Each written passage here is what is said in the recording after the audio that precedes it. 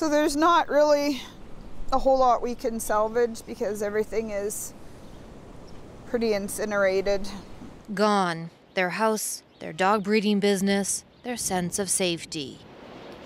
Angela and Clayton Erickson weren't home at the time, but say their adult son burned down their house during a psychotic episode 3 weeks ago. 18 puppies and dogs died in the fire. We looked for Mom because I wanted to bury my moms and the puppies, but there's nothing left in the kennels. 29-year-old Colton Erickson is in jail, charged with assault and 4 counts of arson. Nothing has been proven in court, but his parents say he needs help. Oh, he'd give his shirt off his back. He's beautiful. Since childhood, Colton has been diagnosed with a long list of mental disorders, most recently paranoid schizophrenia. A day before the fires, his parents called 911. He was threatening to slice his daughter and my throats and was on a rampage in our house. Angela recorded some of it before hiding in the closet with her granddaughter. He had 2 voices. So he had one voice that was kind of saying that we were going to kill him, that he would have to kill us first. Then there was this little boy's voice. It sounded like just a little child saying, no, no, no, don't kill my mom and daughter. I'll kill myself first before I let you kill my mom and daughter.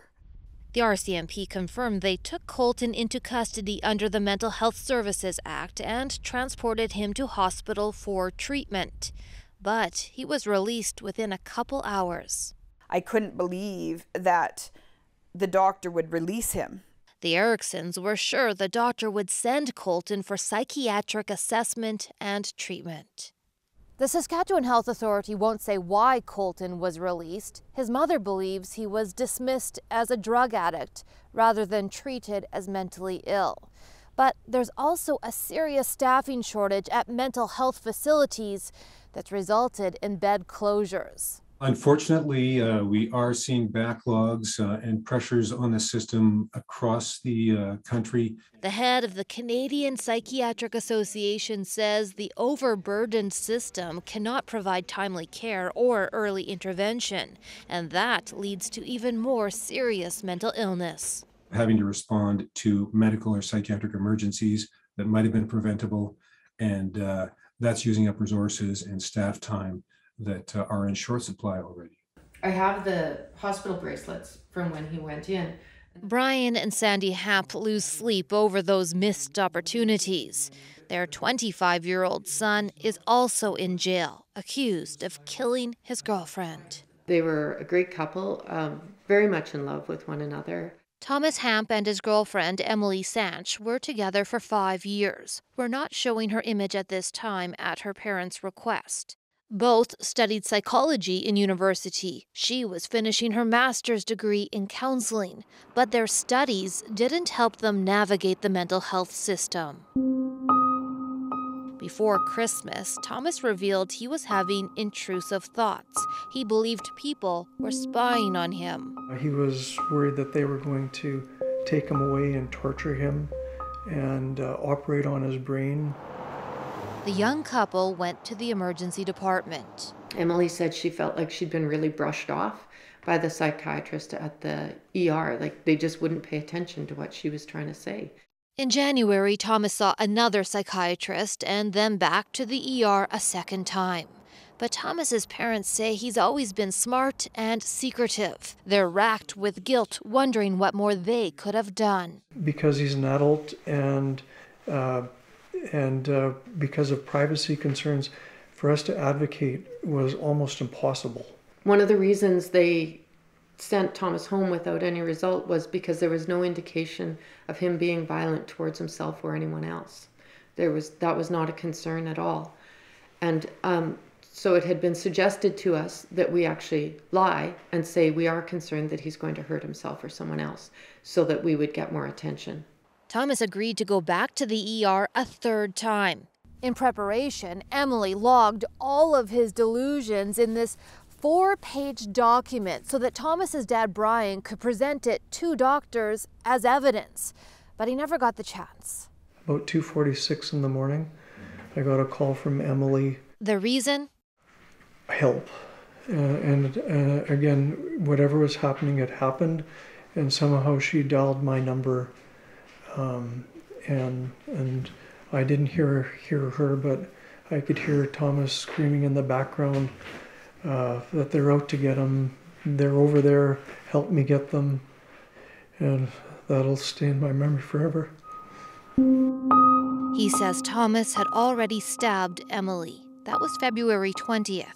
She spent 3 weeks in hospital, then died from her injuries. Emily's parents say it's too early to comment. Thomas has been charged with second-degree murder. Nothing has been proven in court. Now, Thomas's psychiatric assessment has been delayed because of staffing shortages at the province's main psychiatric hospital.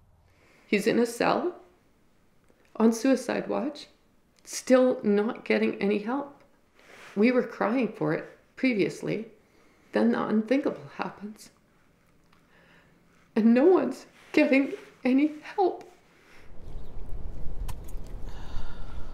Angela Erickson feels the same way. After her son Colton was released from the small-town hospital on March 15th, he issued more threats. I was the effing bitch that did this to him, and that I was going to pay for this. A psychiatrist prescribed medication, but within 36 hours, Colton is accused of lighting 5 fires in their small village and burning his parents' house down.